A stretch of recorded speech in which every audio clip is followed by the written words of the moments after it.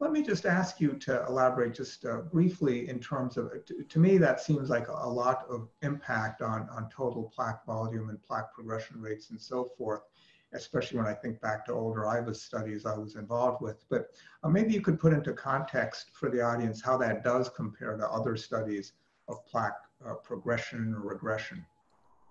Yeah, so there were some studies out of Japan that looked at other fish oil products, other EPA products, I should say, that were also positive. This is more of a parallel group to what we studied in Reduce It, and this was obviously a U.S. population, so I think it does add quite a bit to what we understand about this. We've seen plaque, excuse me, we've seen plaque progression slowing or regression with statin therapy. This is now again adding to statin therapy in Evaporate, and we see now further benefits. So I think it is supplementary to what we've seen in other trials using CTA or intravascular ultrasound if we parallel a more invasive technique. That's terrific, and you just made me think of something. You said supplementary, and that made me think of supplements. And maybe I can ask Dr. Navarre, she's thought a lot about these issues, to speak a bit about how what we're talking about in Reduce It, a prescription medication called icosapent ethyl, highly purified ethyl ester of EPA or icosapent acid, which is one of the omega-3 fatty acids. How does icosapent ethyl differ from omega-3 supplements? That is stuff that you can just go into the store and buy without a prescription. And do those supplements offer any sort of benefit whatsoever in terms of CV risk reduction? So thanks, Dr. Bott. And this is really critically important because millions of our patients are taking supplement forms of fish oil. An important thing to know is that the FDA does not regulate supplements in the same way that they regulate prescription or even over-the-counter medications.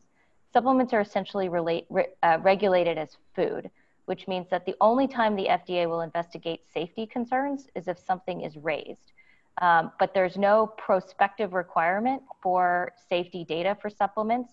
There's not the same level of quality control, nor is there a mandate for effectiveness or efficacy data in the same way that we need from prescription drugs. We've had 2 large publicly funded trials of fish oil in preventing cardiovascular disease, and supplement forms of fish oil have never been shown to lower the risk of cardiovascular disease. So these are not effective therapies. And there's a couple of reasons for this.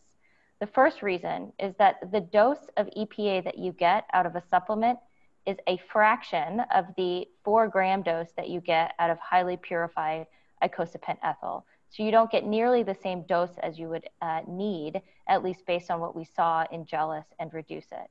The second is that supplement fish oil literally is just squeezed fish, taking the oil and putting it into a capsule. And because the lack of quality control, that often oxidizes. It contains DHA, which can raise LDL, as well as a number of other impurities. And Dr. Preston Mason has done a lot of work showing things like mercury content and other contaminants or things that you don't want to put into your body from supplements. So I think the reason why we see the differences is both in the amount of EPA, the presence of other things, and it's critically important that our patients know that when they're taking fish oil to try to lower their heart disease risk, they're likely not helping themselves. They could be causing harm.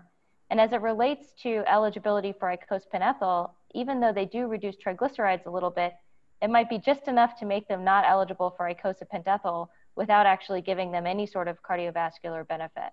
So I strongly encourage my patients to reconsider the fish oil supplements they're taking unless there's some other really strong reason that they personally want to take those.